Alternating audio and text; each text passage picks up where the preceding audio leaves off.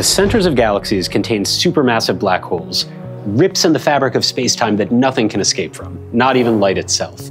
These giant black holes, which have masses millions of times greater than that of our own sun, are central players in astrophysics, controlling the evolution of the galaxies they live in. However, their origins remain unknown because they're intrinsically challenging objects for astronomers to study.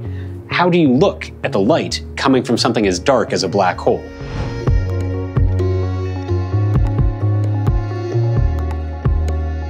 A new and powerful tool for understanding supermassive black holes are tidal disruption events. These events are dramatic flares of light produced when unlucky stars come too close to a black hole and are ripped apart by its gravitational pull. As the stellar debris returns to the black hole, a complex chain of events begin, producing a flash of light that can be seen from half a way across the universe.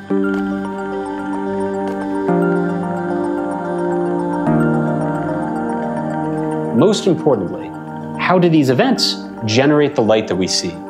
This problem is too complicated to solve with pen and paper mathematics, and computer simulations have until recently been too expensive.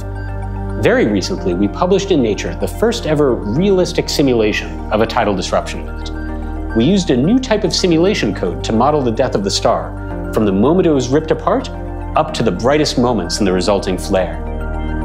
As the gas from the disrupted star returns to the black hole, it moves supersonically and generates shock waves like sonic booms produced by airplanes crossing the sound barrier.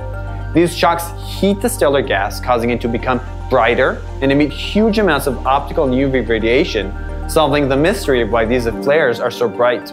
We're now running more computer simulations to understand the connection between brightness and the mass of the underlying black hole. By using these flares to measure black hole masses, astronomers may finally be able to understand where black holes came from in the first place.